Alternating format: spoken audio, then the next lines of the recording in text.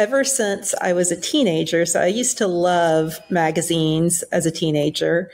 I feel like I need to go buy magazines again because I kind of forgot how much I loved it till I thought about this. But there was a story that I read in 17 magazine, and it was like a fictional story, but about this quirky girl who was also beautiful, but kind of, on the outskirts, but she wore vanilla, like vanilla that you cook with, as perfume every day. And like all of the men were just like, you smell amazing. Or men, it was probably boys in her high school or whatever. But ever since then, I've been like, I want to smell like vanilla and have, random people come up to me and tell me that I smell amazing. So right before this started, I did go ahead and dab this behind my ears so that it could be my personal perfume for today. And it already has been fun. Like I took off my headphones for a second and put it back on, and just moving that, I could like smell it again. And it smells really good. It does smell really good.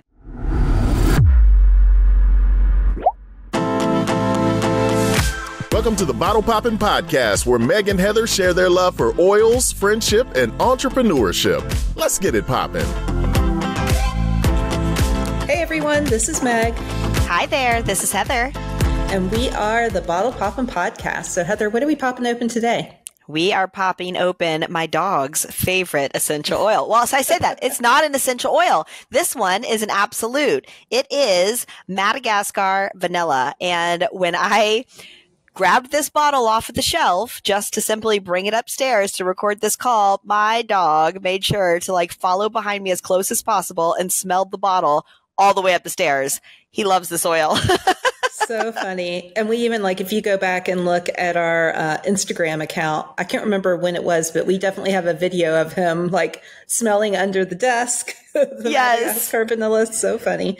Does he react like that to oils that have vanilla in it?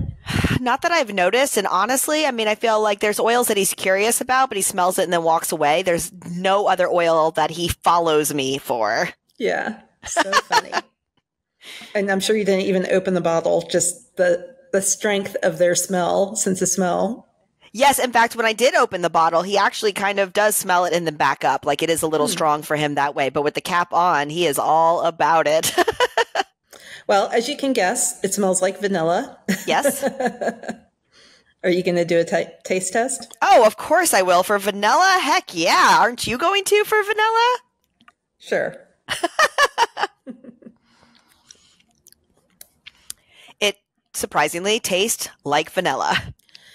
It actually tastes better than vanilla extract. Oh, definitely. That you cook with, which is kind of cool too, because vanilla extract, for anybody who hasn't ever tasted it, it adds so much flavor to baked goods, but it tastes, I don't know, like alcohol-y, I guess. Yes, I agree. When you just take it in your mouth. To taste it. Yes. Yeah. Whereas no, I agree. It's like a baked good with vanilla in it. So yeah. That's exactly. It's very well rounded. It almost just tastes sweet more than anything else. So yes, this one tastes good. This is one that I will add to coffee. This one's interesting. So we were discussing this before we hopped on. There is no supplements facts box on the back of this vanilla because it's not an essential oil. It's an absolute.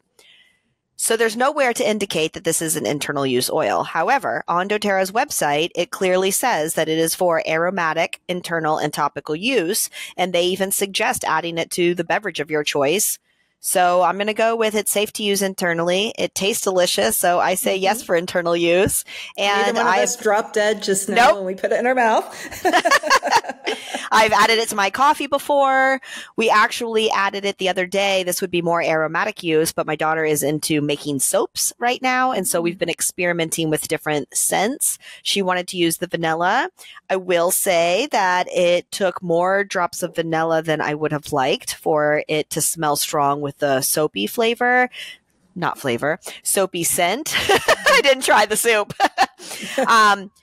This is not a cheap oil. It's not expensive, I guess, in the scheme of things, but because of the labor intensity that it is required to harvest this and source this, it is a medium priced oil, I guess, for the better description, that I don't want to waste the drops in soap. So we did it once and we're like, okay, we're going to do soap scented soap from now on. What oils do you use to get soap scents? Soap, silly. You just use the soap. Okay. Okay. Got it.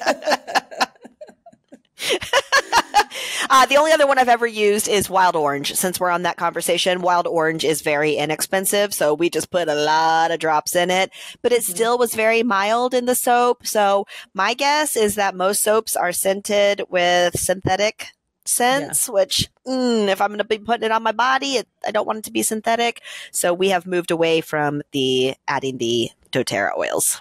It's okay. Well, I was super excited when doTERRA mentioned this. For years, I have wanted a vanilla essential oil. And again, this isn't an essential oil, it's an absolute. But I have, ever since I was a teenager, so I used to love magazines as a teenager. I feel like I need to go buy magazines again because I kind of forgot how much I loved it till I thought about this. But there was a story that I read in 17 magazine, and it was like a fictional story, but about this quirky girl who was also beautiful, but kind of, on the outskirts, but she wore vanilla, like vanilla that you cook with, as perfume every day. And like all of the men were just like, you smell amazing. Or men, it was probably boys in her high school or whatever. But ever since then, I've been like, I want to smell like vanilla and have, random people come up to me and tell me that I smell amazing. So right before this started, I did go ahead and dab this behind my ears so that it could be my personal perfume for today. And it already has been fun. Like I took off my headphones for a second and put it back on, and just moving that, I could like smell it again. And it smells really good. It does smell really good. This one does work really well with a personal perfume. This one goes really well with floral oils. And so I've done rose roller before, and then taken a drop of the vanilla and just kind of mixed the two of those together. That smells really, really nice. Nice. That sounds really nice. So how do you primarily use this oil? Honestly, we smell this one right out of the bottle. I feel like my daughter goes towards this one if she's stressed and we're in the kitchen. She knows it's sitting right there by the internal use oils. I will put it in the diffuser. One of my favorite fall diffuser blends is Harvest Spice and the vanilla. I think the diffuser blend's called like sweet and spicy or something like that. And then I actually found another one when I was looking up diffuser blends with vanilla that I'm going to try this one this evening because it sounds like it smells amazing. It's called Vanilla Dreams, and it's Madagascar Vanilla, Lavender, and Cedarwood. So it's cool that you mentioned that your daughter uses it for calming, because that is actually one of the uses. But that combo that you just said would be super calming with all those additional calming oils. I bet that's going to be really nice.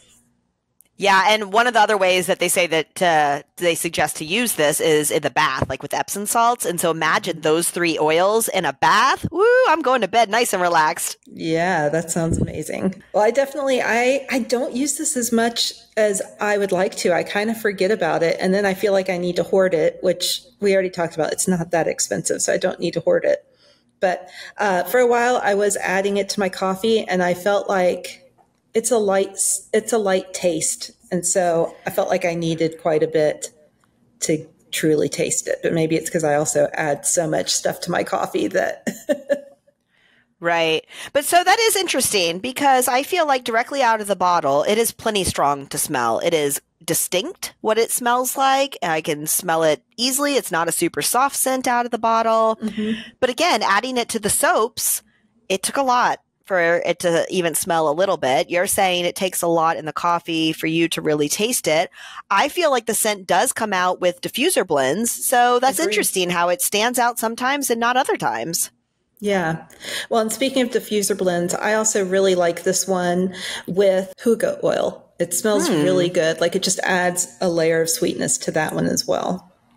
I haven't tried that before. Yeah, I think that this is one of those diverse diffuser oils that you could just add almost to anything. It smells good with citrus oils. I already said the floral, like you said, the Huga.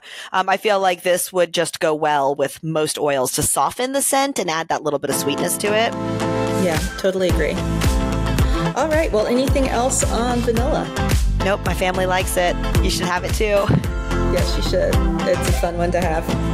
All right. Well, we so appreciate you taking the time to listen. We will have a brand new episode for you next week. Thanks for tuning in. For more information, you can follow these bottle poppin' ladies at bottlepoppinpodcast.com. Tune in next week to learn about what bottle we're poppin'. Until next time, take care. These statements have not been evaluated by the Food and Drug Administration. This podcast is not intended to treat, diagnose, cure, or prevent any disease.